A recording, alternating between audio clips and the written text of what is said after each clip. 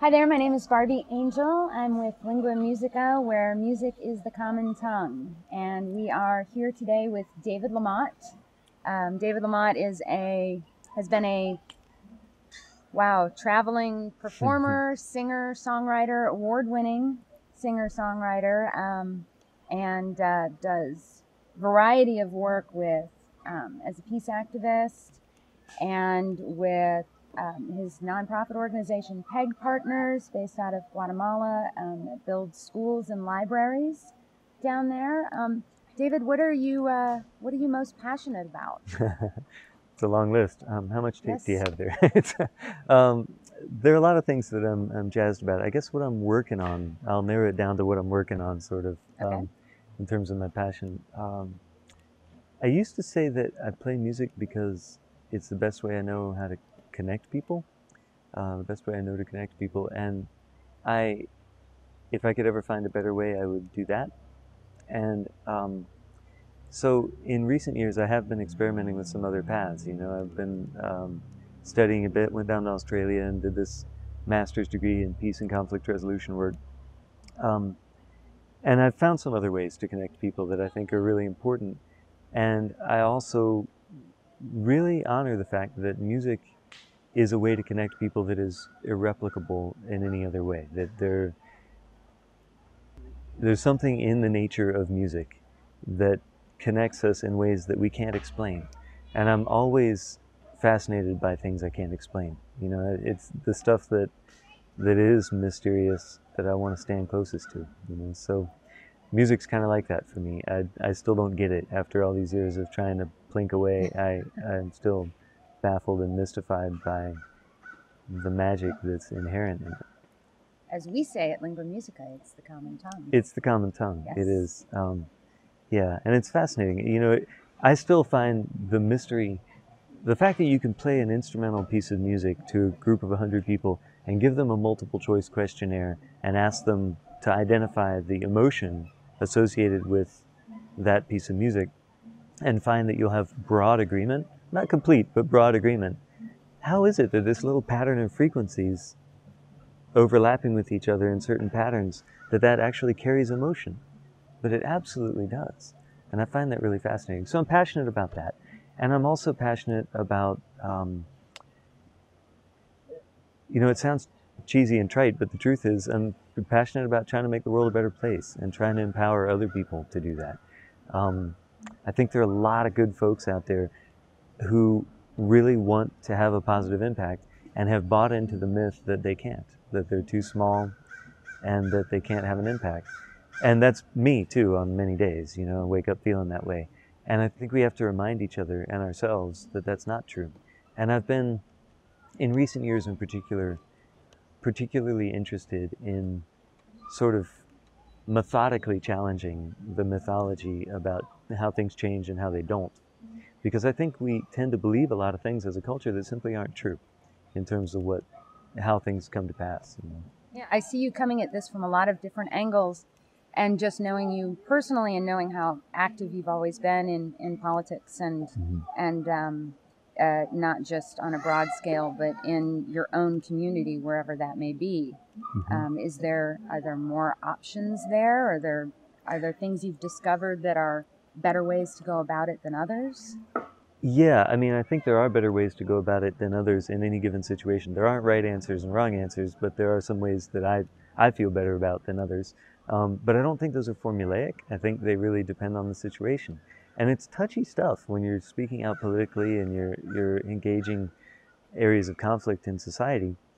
I mean, it's the irony of peace work that it requires you to step directly toward conflict, not away from conflict. It's peace work that involves running away isn't work at all, and it's not peace at all.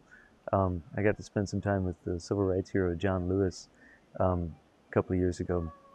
Spent a couple of hours talking with him, and one of the things he said in that time that really resonated for me, he said, well, he started the sentence by saying, well, Dr. King used to say to me, like any sentence that starts that way, it's pretty amazing. But he said, Dr. King used to say to me, sometimes you have to turn the world upside down in order to set it right. And the fact is that peace isn't the absence of conflict. conflict is often necessary on the way to justice, and justice is integral to peace. So it's not about not having conflict, it's about doing conflict in ways that are constructive rather than ways that are destructive.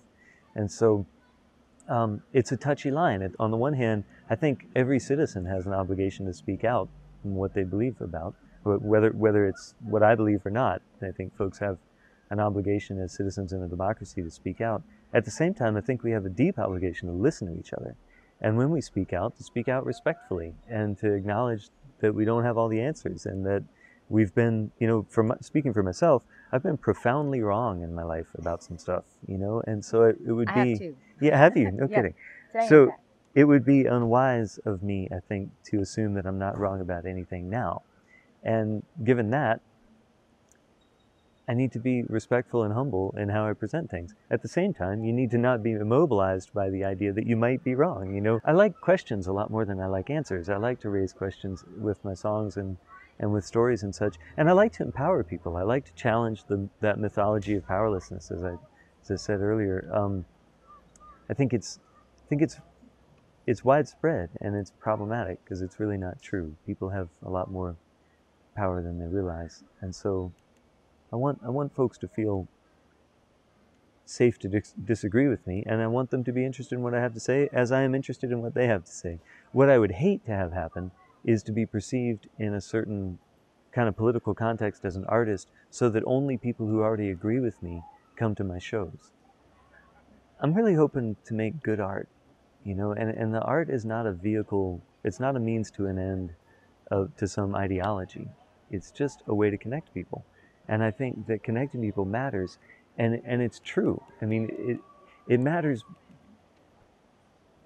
I'm not interested in giving people good news that isn't true, making them feel better in ways that are deceptive.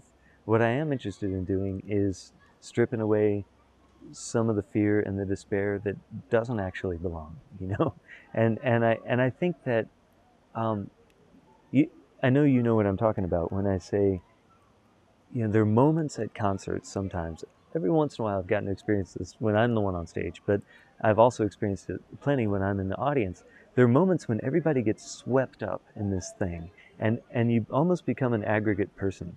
Everybody's just, that there's nobody in the room who feels any differently from everybody else in the room because it's just too big. You're swept up in it.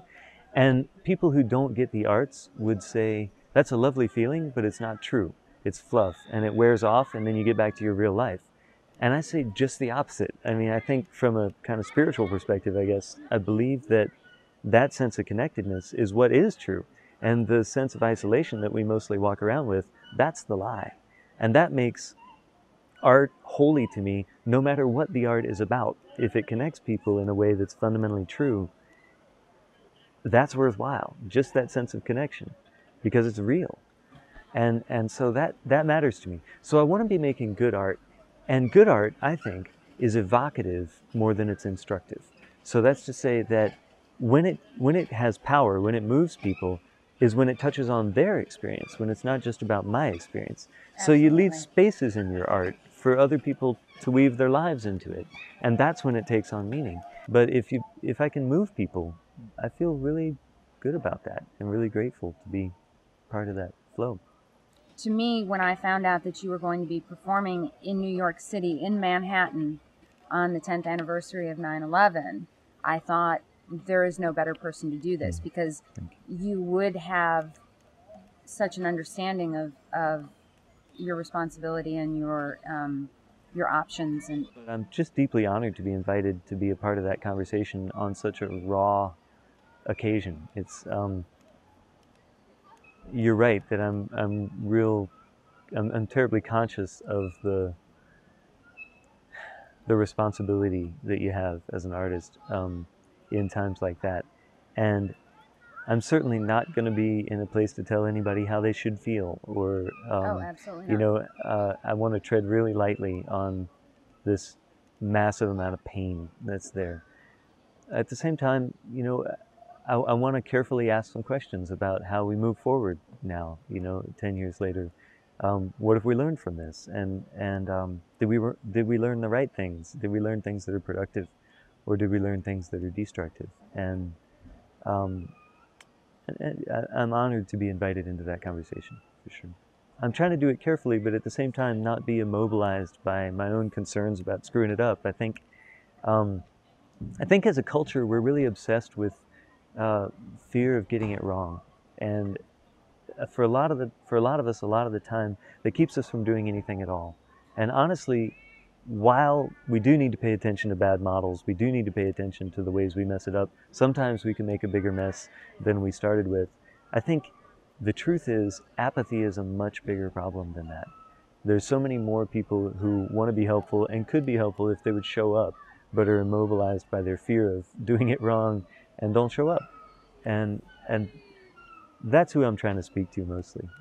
And you speak as somebody who feels that you do it wrong from time to time as well? Yeah, daily, actually. Which I think the aspect of being someone who does teach on so many levels and has these conversations, to know that you don't know everything, I think and that you are always seeking to learn more, I think is a valid and